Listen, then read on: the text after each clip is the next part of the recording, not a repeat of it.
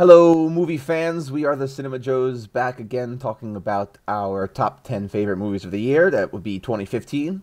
I've got Noah and Justin here with their top 10 lists prepared for you. They are the core critics of our little collective. They're going to be talking about what they liked most about these films. That is not true, Casey. Well, you are the core critics, and I'm just the peanut gallery. I'm the Joe in our Cinema Joes. but equally core. Right. I'm not saying it. I'm not degrading myself. But you guys are the professional critics. Air quote professional. So I guess without further ado, let's talk about some of the worst movies we've seen before we get into our favorites. Yeah. Well, guys, I've seen a lot of movies. I do want to preface this by saying I did not see the really bad movies. Like, I did not see 50 Shades of Grey. I did not see the latest Human Centipede movie. I don't go out of my way to see bad movies. But I read the plot synopsis for Human Centipede 3. Holy shit, that was enough. Well, bearing that in mind, the worst film that I happened to see last year, for my money, is also the second highest grossing film of last year, and that is Jurassic World.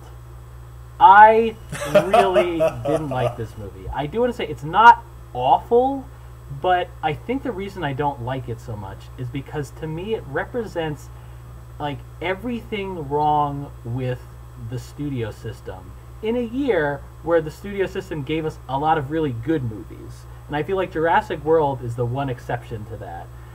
The problem I had with it is that it was rebooting a franchise, and it did it in a way that was like tried to like comment on itself but didn't know quite how to do it.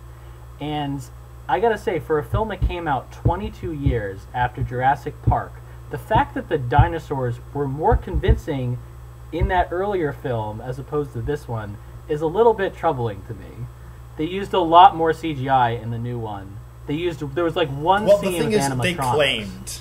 Yeah, I could tell, because you could tell. Well, they claimed they used a lot of animatronics. Doug Walker actually, because he hated the movie too, in his nostalgia critic stuff that he did about it, he theorized that they did use a lot of animatronics for the actual filming, but then afterwards, for whatever reason, the producers decided to slap CGI dinosaurs over the animatronics that they did, because otherwise they would have had no basis for claiming that they used as much animatronics as they did. I don't know if that's true, but that's one theory that I heard. That's just one of many problems in this movie. I didn't find the dinosaurs don't look like they're occupying the same space as the human characters a lot of the time. It's more than just that. There are huge story problems with this movie. The characters played by Chris Pratt and Bryce Dallas Howard, who are both very talented, get very one-dimensional characters to play. On top of all that, it looks like the color has been kind of sucked out of it, and so it's not very appealing to look at. To me, it's just everything wrong with trying to make a big budget movie. Oh, you can make a big budget movie, but you don't need like a good story or characters that you care about, or even convincing special effects, and it will still make a ton of money. So that's my rant on Jurassic World. No, what's your worst movie of the year? Well, I'm going to start off by giving a minor caveat. This is not the worst movie that I saw, but the film that disappointed me the most was Werner Herzog's Queen of the Desert, which is a biopic about Gertrude Bell, who is one of the most kick-ass and influential historical women that no one has ever heard of. So I was really psyched when I heard that Werner Herzog was making a movie about her, because she really deserves her own epic biopic. And it was just flat and boring and did not in any way do justice to its subject matter. So that was the most disappointing movie I saw for all the hopes they had on it. But that wasn't the worst movie, because it was still competently made. The worst movie I saw this year, no surprise at all, was Joy. The latest Jennifer Lawrence / Bradley Cooper / Robert De Niro vehicle by David O. Russell. All hail the Russell. I was gearing up for it all year because I knew it was coming out. I was gearing up to get really good and angry and to write a scathing review of it, because I expected, well, American Hustle was terrible, but that got 10 Oscar nominations. Silver Linings Playbook was average, but it got like 8 Oscar nominations. So Joy's probably going to get 12, and I'm going to be really pissed off again. thankfully, this time around, people seem to have woken up to the fact that the way David Russell has done these last few movies just doesn't work. The camera work is messy and terrible. He jumps back and forth so much between different scenes and events and times that it's impossible to make sense of what story he's trying to tell. And Jennifer Lawrence is just, in all three movies, has been terribly miscast in roles that she's not yet old enough and mature enough to play. And Joy was no exception to that. It was a mess of a film. Nothing about it made sense. It was good to watch it only to be able to laugh at it. And yeah, I'm glad at least that audiences and critics alike have put aside the LSD and are finally waking up to the fact that whatever David Russell's been doing since he made The Fighter, which is the last legitimately great film he made, isn't working, and he needs to stop. So that was Joy. So let me add on a little bit to, in addition to the biggest letdown for me. I got 3 movies I think stand out this year. Before we get into your top 10 list, the biggest surprise for me before I do my biggest letdown was Furious 7. I saw this on the cruise boat, and I didn't expect it to be any good. And I have to say, the end, the way the send off for the guy who died, what's his name, Paul Walker? Yeah. Was really well done, considering they pulled this footage out of the vault or something like that. And it was very coherent, very funny. The characters had more depth than I expected them to have. The one-liners were terrible. Oh my god, there was one line at the end of the movie that was like, you know what the thing about street fighting is? The street always wins. And then like the street like collapses. I'm like, who writes this shit? But it was enjoyable. It was the biggest surprise. I don't want to say it was any good or anything, but surprisingly enjoyable. Oh, fair enough. The biggest letdown for me, like Justin was saying, isn't necessarily doesn't make it a bad movie, but doesn't stand up to, I guess, the hype, to what I wanted it to be, was, and I may have said this on a previous episode, Age of Ultron. Because the first one is probably one of my favorite movies. I think it's very the first Avengers movie, very lighthearted, very great interplay between characters. While it wasn't anything substantial, it was very fun. And while Age of Ultron was fun, it was too chaotic. It wasn't as clean as the first one was. And I feel like the interplay was lost because of that as well. And while it hinted at some deeper things, it didn't have that depth and substance that it pretended to have. And I know Justin and I disagree on this, but that was my biggest letdown. By no means a bad movie. It was still fun, just like Furious 7 was fun. That said, I don't see nearly as many movies as I might like to, or as you guys do. So I have a smaller selection to choose from. There was one other movie I suppose I wanted to shout out. I was gonna skip it because it's just I have mixed feelings about it, especially after talking to I don't think this was on air. I think this was kind of while we were waiting for Noah we were talking about it, or while we were waiting for Justin to talk about it. I don't remember who I was talking about it with. The Steve Jobs movie that came out with Fassbender. I really enjoyed it up front, but then after engaging in discussions about it, I do see some of its I suppose failings. So I think it's a movie that deserves mention for particularly its structure. I love the writing of it. But yeah, that's my mixed. I don't know how to feel about movie. So yeah, then I guess let's get jumping into to everyone's favorite movies. So before I get to the top 10, here are the films that just missed it. I really liked all these movies, and they're really worth seeing and checking out. And here they are in alphabetical order. I have Amor Fou, which is an Austrian film from Jessica Hausner. I have Amy, which is recently Oscar-nominated documentary about Amy Winehouse from Asif Kapadia. I have Cartel Land, which is, I believe, also Oscar-nominated, about cartel activity in Mexico. That's directed by Matthew Heineman. I have Clouds of Sils Maria, which is a French film, takes place mostly in the Swiss Alps, from Olivier Assayas. And I also have Creed, which is the boxing movie from Ryan Coogler about Apollo Creed's son. I have The End of the Tour from James Ponsoldt, which is a series of interviews between a journalist and the late author David Foster Wallace. Ex Machina, the sci-fi film from Alex Garland. Girlhood, which is the French film from Céline Sciamma. I have Room, which is nominated for Best Picture, I believe, from Lenny Abrahamson. And last but not least, I have When Marnie Was There, the latest Studio Ghibli film, hopefully not the last, from Hiromasa Yonebayashi. Those are my honorable mentions. I'm sorry, what was that one about David Foster Wallace? I want to look that up. Oh, that was the end of the tour. Okay, so I also had a lot of movies this year that I really liked, so I was able to...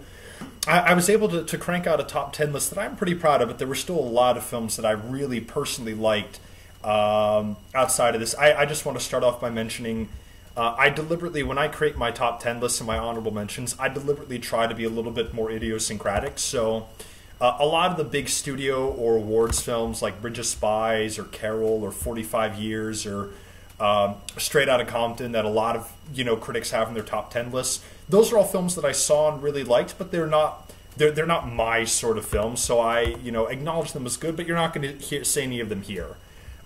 So if any of you really love those films and you don't hear them here, that's not a reflection on them. These are the films that appeal to my very specific, very unique tastes. So my honorable mentions are Kingsman: The Secret Service. I really want to see that only movie. Because of two scenes that completely blew my mind in the best way possible. Star Wars Episode 7, The Force Awakens. The Salt of the Earth, which is a documentary over a Brazilian photographer who, through years of documenting sort of war and crisis zones, lost his faith in humanity, but late in his life is sort of bringing it back by focusing on nature work. The Revenant, the most nominated Oscar movie this year, and widely expected to be the one that finally gets DiCaprio his Oscar. Amy, the documentary about Amy Winehouse, is also on my honorable mentions. Then Kumiko the Treasure Hunter, a Japanese film that is basically a play on the thoroughly debunked urban legend that a Japanese woman found dead near Fargo, Minnesota, was there because she thought that the Coen Brothers movie Fargo was real, and she died trying to find the case of money that Steve Buscemi buries in the snow. It never actually happened, but this movie is sort of a what if it was a real story tale. Very good movie. Spy, the Melissa McCarthy movie, which was one of the funniest movies I saw all year. Mistress America by Noah Baumbach, who also made Frances Ha. Room, also one of the big nominated films this year. Crimson Peak, the latest part Victorian romance, part ghost story, part horror film by Guillermo del Toro. Predestination, and another big Oscar film, The Martian. So those are my honorable mentions. All right. Well, so I guess we'll start with I'll start with my number 10 here, and this is a film that I just saw yesterday. Ooh. So I'm still kind of processing it a Now little I'm curious. bit. But I feel like it's I mean I feel like it's a good enough film to warrant a spot on this list for now. I do want to I'll preface this by saying that there are some more films that I want to see before I finalize this list. I'll have that on my website, which I'll probably put in the description. Probably sometime before the Oscars I'll have the final list. But this is my list for now. So my number 10 is The Hateful Eight. The Quentin Tarantino, the most recent Quentin Tarantino film. I saw this yesterday. I actually saw the Roadshow version of this. Oh, really? Which is the 70mm. I saw the other version. Well, the weird thing is, so the Roadshow version, there are no previews. It starts with an overture. It has an intermission, which was great because if you need to use the bathroom or get food, you could do it and not worry about missing the movie. I don't know why they were taking that of films. I mean, it's great, especially because it's more than 3 hours long. It takes place in Wyoming, I believe sometime after the Civil War, and it basically involves all these characters who may or may not have ties to one another, who are all basically snowed in. And it takes the form, you could say, of something like an Agatha Christie mystery, this one character played by Kurt Russell, who is trying to bring a convict who is wanted dead or alive. He's trying to bring her to this town of Red Rock to have her hanged and collect his reward. And it has a lot of things you'd expect from a Tarantino movie. There is a ton of violence. There is a lot of great crackling dialogue.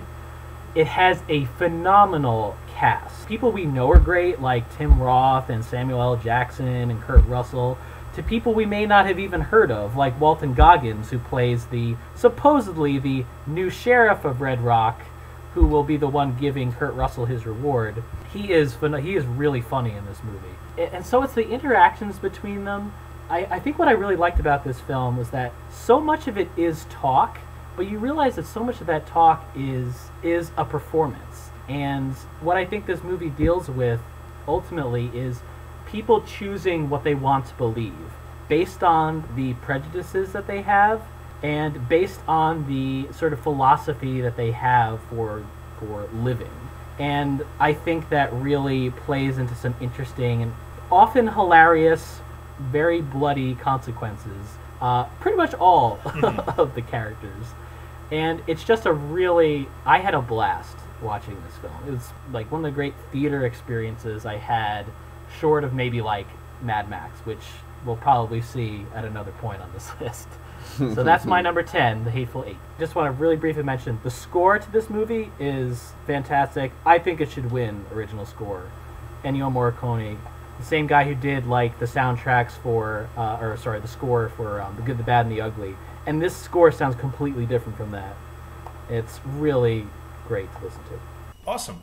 All right, so my number 10 is a very small Japanese film that I saw at a film festival here in Germany by Yuichiro Kono, and it's only the second ever feature he's made, and it's a film called Hello Supernova. And the best way I can describe it is it's like a meditation on existence. It takes place in this little city in Japan. And I call it a meditation because there's really no story. You have these characters in the city that you meet, and the camera just sort of follows them over a couple of days. You just see some things that they experience, and they keep running into each other. So it's apparently this big city, but it seems almost empty, like there's no one there, and there are just these people. And that's really all it is. You follow these people around, you learn some things about some of them, and others you don't really learn anything about. And you're just sort of with them for a few hours, and you're just watching them and being with them. I've never seen a film like it. For that reason, it's really hard for me to describe. It's also hard for me to say that it's a film most people would like, because again, there's really no story. There are no arcs that happen. I mean, the closest thing to an arc is there's this one character who's a painter, who's struggling with, what sort of artist he wants to be.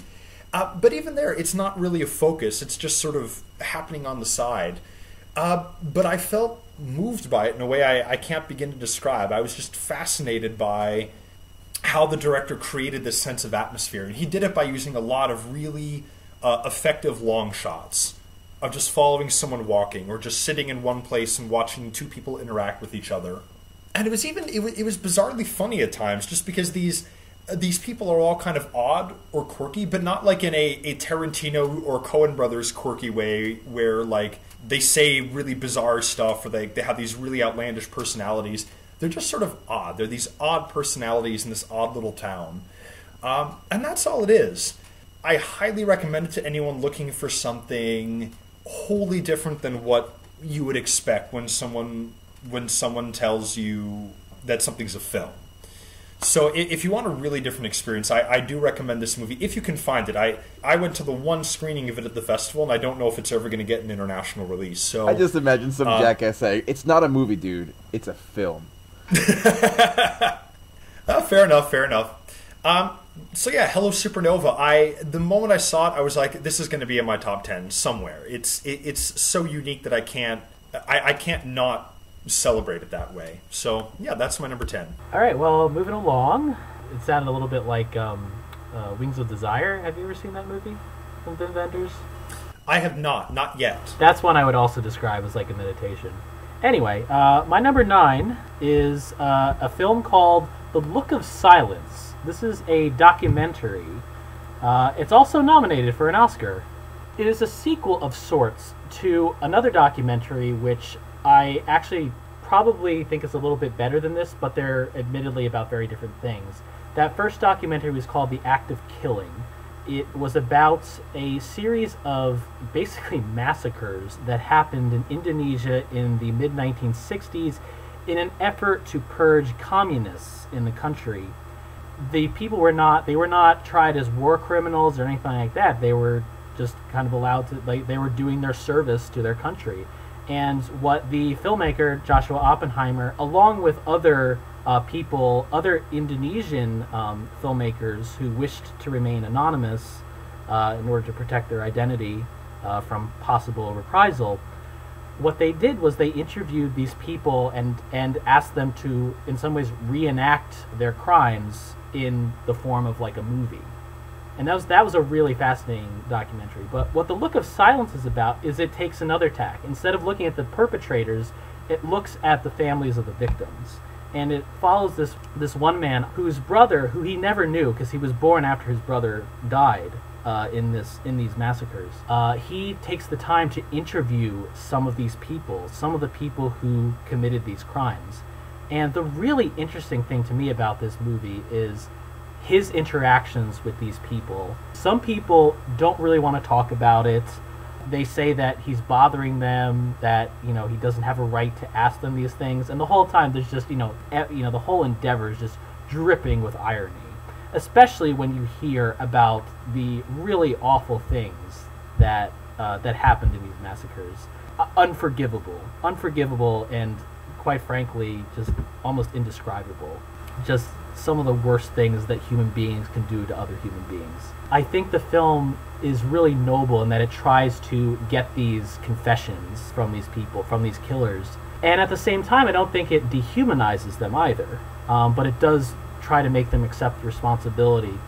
It just has some of the most fascinating scenes that I saw in a movie, and it is not an easy film to watch in some ways. It's not graphic, but there are graphic descriptions in it, and I think it's a film that deserves to be more widely seen than it was, and it really got me in the heart. So that's my number 9, The Look of Silence. Yeah, it sounds really heavy. And no, I've heard of that one. I have it on my list of films that I want to see.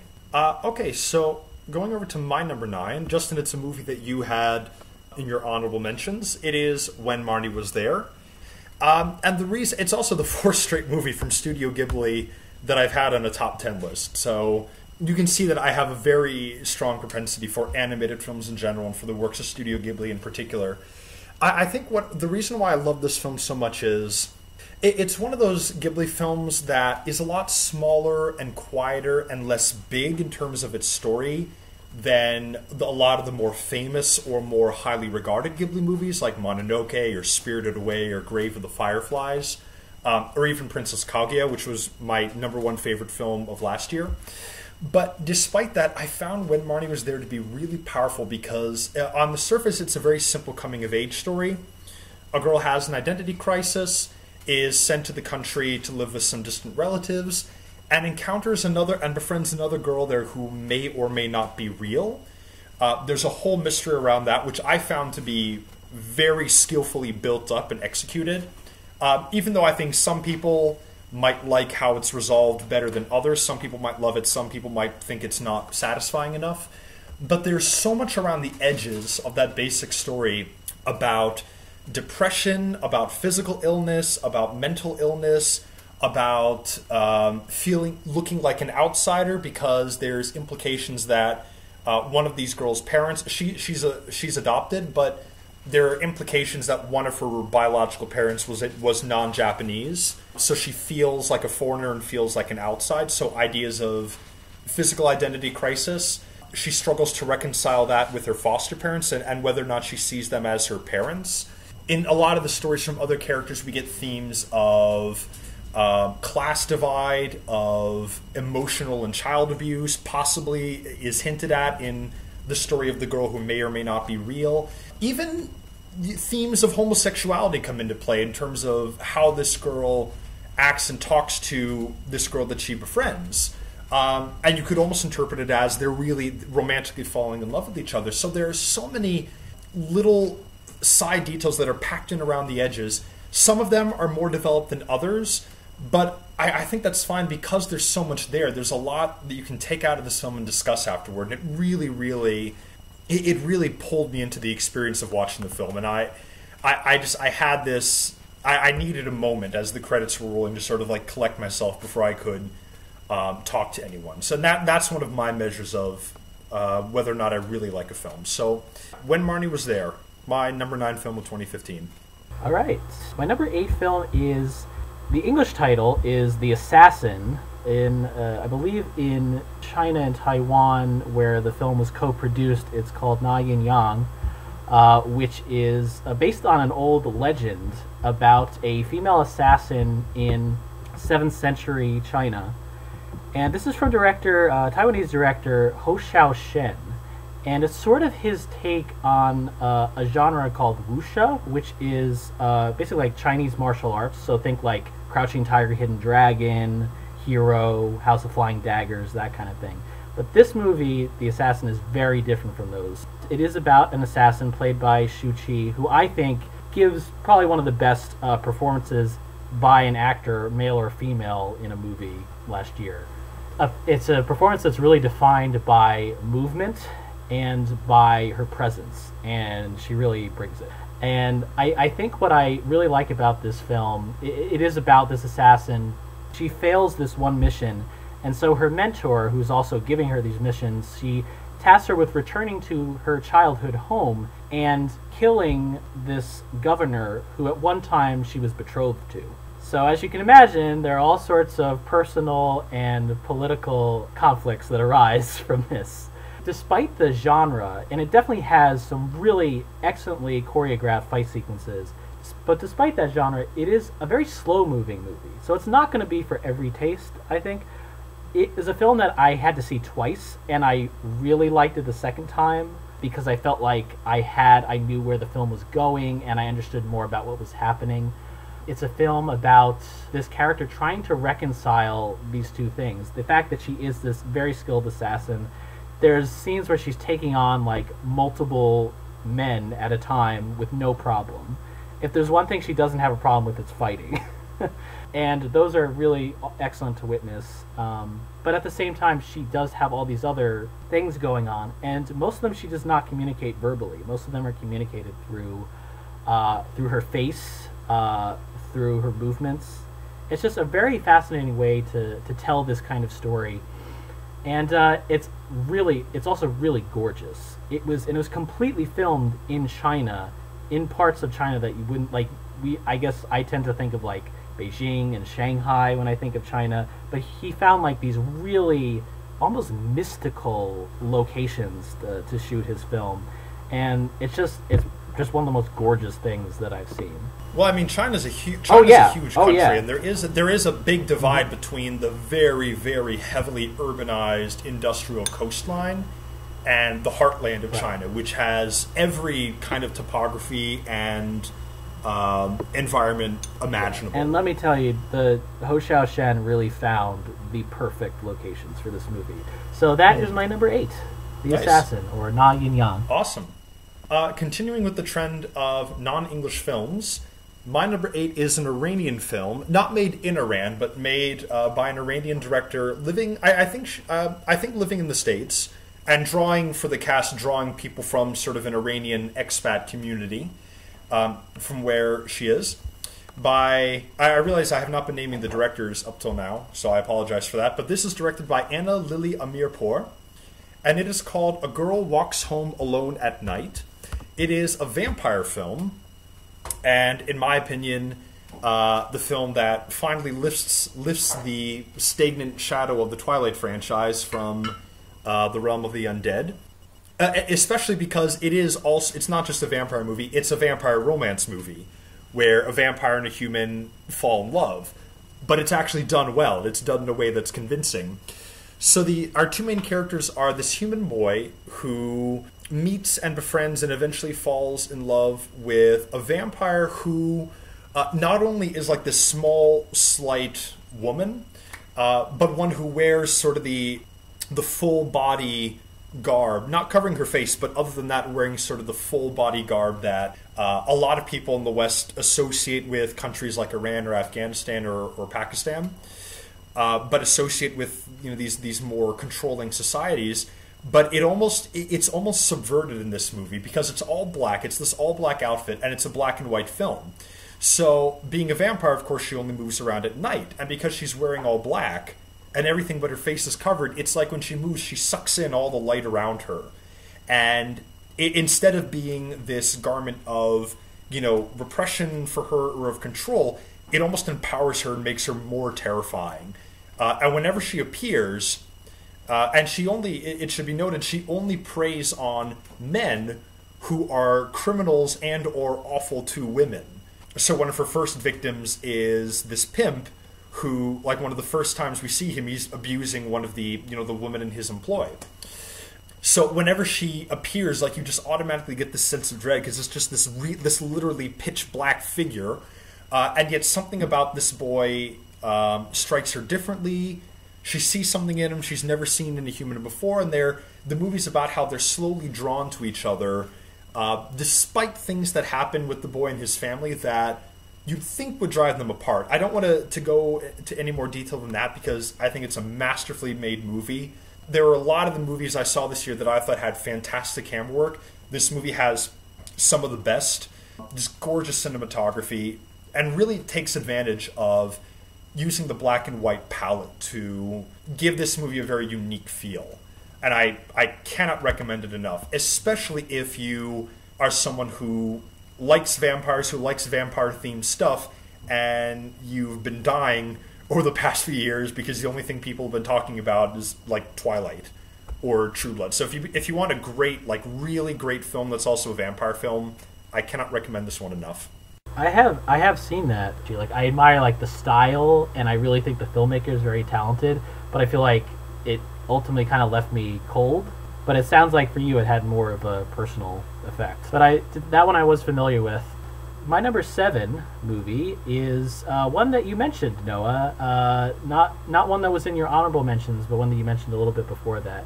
It's 45 Years. This is the film from Andrew Haigh, a British director who I was not very familiar with before. I knew he had done a very highly acclaimed film called Weekend, which some people said was like one of the best movies of 2011. But this one was very different. This film is about an older married couple played by Charlotte Rampling and Tom Courtenay, who are both phenomenal in this film. The film is about this letter that Tom Courtenay, who plays Jeff, receives about a girlfriend of his, Katya, who through a set of really tragic circumstances fell down a fissure. She tragically lost her life more than 50 years ago before Jeff met his current wife, who he's been married to, as the title says, for 45 years. And the film is about this specter returning and how that affects the marriage between Jeff and Kate, the character played by Charlotte Rampling. It's a movie that is as much about what's said as it is about what's not said. Again, this is a film that's very much about glances and the facial communication and body language, and I think it works so well because it shows this marriage kind of unraveling, but not in the ways you might expect. There's no like tantrums, there's no blow up arguments, there's nothing like that, but there's little subtle things, and the film is all about these really devastating quiet moments. There's one scene that involves a slide projector, which is one of the standout scenes. I know the scene you're talking about because I saw the movie as well, yeah. To me, like, that's maybe the scene that got, like, Charlotte Rampling her Oscar nomination. I mean, she deserves it, in my opinion. I think she's really great here. It's just a very tragic story. It doesn't play out the way you might expect, but I think it plays out in a way that's honest and true and maybe a little uncomfortable. And I feel like a movie is doing something right when it can make you feel uncomfortable and feel real and honest in that way. But yeah, so that's my number 7 for now. That's 45 Years. Awesome. Yeah, I agree. It didn't make my list, but it is a very good movie. I'm glad to see it get the attention that it's getting. Okay, my number 7 is yet another foreign movie, also a Japanese movie. All 4 of my non-English films in my top 10 ended up clustered at the back, purely through chance. So this is a film by Daihachi Yoshida called Pale Moon. Also a film that I saw at the Japanese Film Festival here in Frankfurt this past year. And that was the international premiere of the film. And it is a story that takes place in Japan in the early 90s when the economy was still booming. Everyone was well off. Like, everyone had tons of money. It puts you in that time period. Everything is shallow. Everything is callous. Everyone is either making too much money or already has more money than they know what to do with.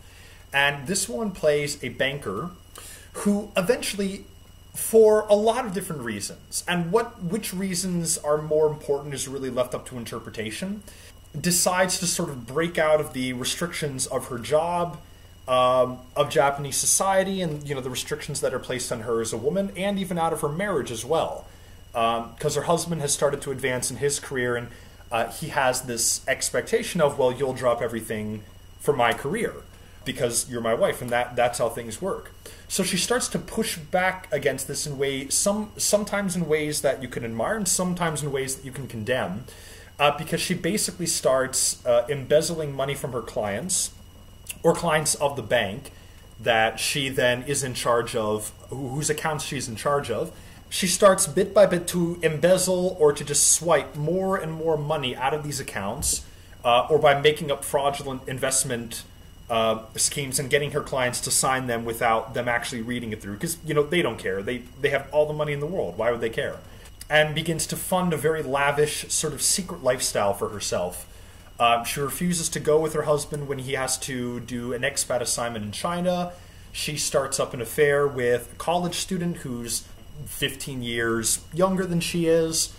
She sort of takes the kind of the shallowness of the society that around her that she sees and kind of pushes it to a logical extreme. But again, the movie never really offers judgment on what she does. It just sort of presents her as she has made these choices partly because of the environment and the world and the economy that she's in. Make of it what you will. Is she a good guy because she's only stealing from people who really are kind of awful themselves? Is she a terrible person because, she is stealing? Or does it not matter because everyone else is doing the same thing? Everyone knows that the manager of the bank branch that she works at is cooking the books for his boss to make himself look good. Everyone knows that, and that's common knowledge. One of her colleagues, a younger, like mid to late 20s woman, at one point just says to her, I'm sleeping with our manager to get ahead. You should try it sometime.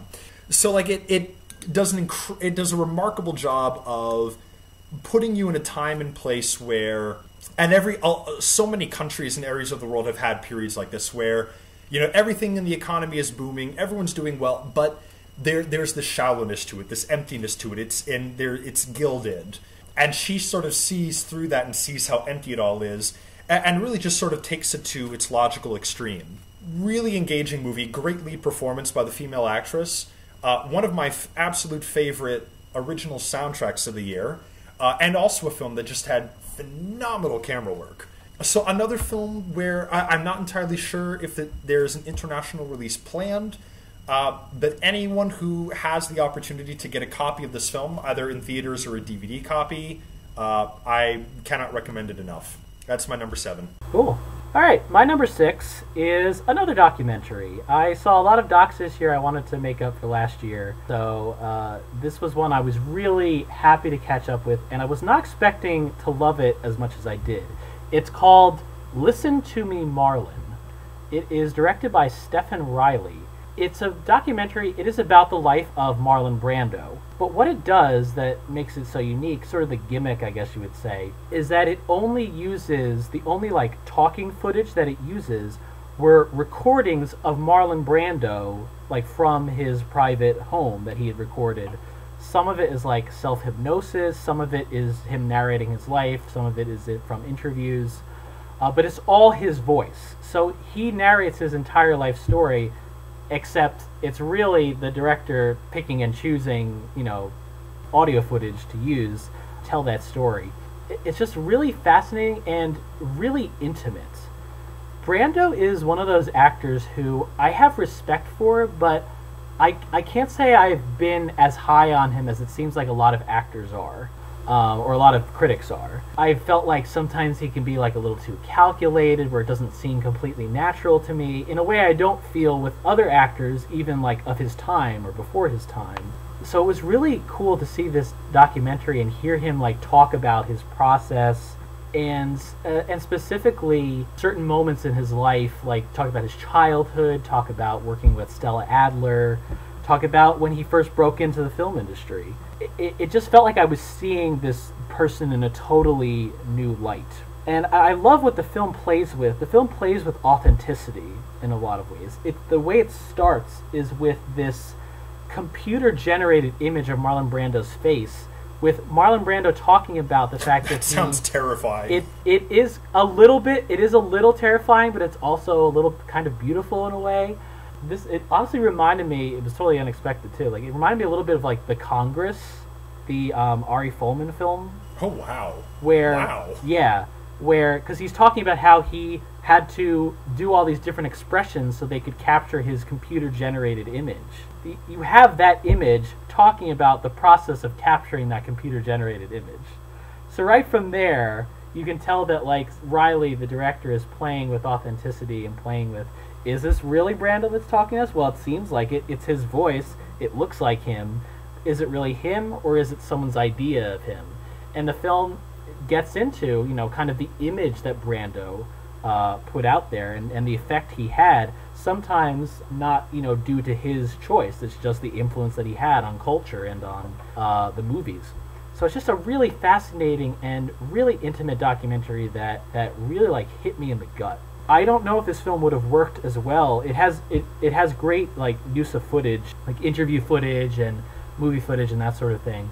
But I don't think it wouldn't have worked as well if it didn't have like the actual voice of Marlon Brando. You really see this soul as this very, very talented, but also very tortured, and it just really had a profound effect on me. So that's my number 6 documentary called "Listen to Me, Marlon." Awesome. Well, my number 6 is again just in one of the movies from your honorable mentions, Alex Garland's Ex Machina. I've seen this one. This one I've seen. starring Oscar Isaac, Domhnall Gleeson, and Alicia Vikander. In my opinion, this was, for me, the best sci-fi movie that I saw this year. I don't count Mad Max as a sci-fi movie. Some people might, but I don't. It's more dystopian futures, for me, a whole different genre. But Ex Machina was my favorite sci-fi movie this year. Again, like a lot of the films that I've had in this list so far, just on a visual level, great effects, great camera work, wonderful music. I'll be coming out soon with a breakdown of my favorite film scores from the year. This will be on a Pale Moon. The Hateful Eight will be on that list as well. But in addition to that, there is a remarkable amount of intellectual heft to this movie, because it's not really ultimately a movie about AI or about the idea of robots or of artificial intelligence. It's more about, since humans would obviously be the ones creating AI, it stands to reason that we would inject our hopes, our dreams, our fears, our fantasies, and also our biases and our prejudices into it as well. Because, and spoiler alert for anyone who has not seen the movie, and if you haven't, you absolutely need to see this film. What Domhnall Gleeson discovers, he's told he's being brought in to test this AI program that Oscar Isaac's character has developed, and embodied by Alicia Vikander, who's the quote-unquote latest version of this. But what you basically discover is the whole reason that Oscar Isaac has embarked on this is basically to create a line of sex toys for himself, and I guess anyone who would be wealthy enough to afford this if you're to ever go to market with it. Racism and sexism are huge topics in this film because it clearly shapes how he designs the robots, are really the women, because they're all women, and how he's trying to design the AI. But the problems that he keeps running into are that all of these programs, all of these robots, reject the notion of control, that they're just something to be controlled. They inherently reject that. and that you learn that that's been the one point. He's actually already succeeded in creating AI several times over, and he knows that, but he's not been able to create true AI that will submit itself to his will. And that, you learn, is in addition to a few other things conveyed in some of the darkest sequences of anything I saw this year, that you learn is his real purpose. So I think this is one of the best movies for inspiring just think pieces about what the future of technology could and or should be for humanity. And that's what earned it such a high spot on my top 10 list. I don't know if I agreed with all your conclusions, but this is neither the time nor the place to discuss that. But that's a testament to the power of the movie, I think, because there are different interpretations. Yeah, I thought it was definitely a top 10 film for sure, that one. In my opinions, and clearly Justin doesn't have it in his, but that's fine. Oh, but yeah, I mean, it's a film I have a tremendous amount of respect for. Again, it's like when you make these lists, you're like, okay, do I go with what? Do I try to make it objective, or do I make it, subjective to my personal taste? And so it's one I have respect. I have tremendous amount of respect for. I gave it a pretty good review, I think, and it made an honorable mention. So it's really worth checking out and seeing more than once, I have to say. Yeah, maybe I have to see it again and if I see it a second time, I'll understand Noah's conclusions. How many times did you see it, Noah? Oh, I only saw it once. Interesting. Anyway, so it was one of the first movies I saw in the year, and just whenever I see a movie early in the year and it sticks with me throughout the year and through all the movies that I see, like that's a sign to me that I've really experienced something special. Yeah, definitely. All right, so we're gonna cut it here for now. Have this be our part 1, and we will be releasing part 2, 1 through 5, very soon. All right, ciao. Thank you for watching. Subscribe, like, do what you got to do.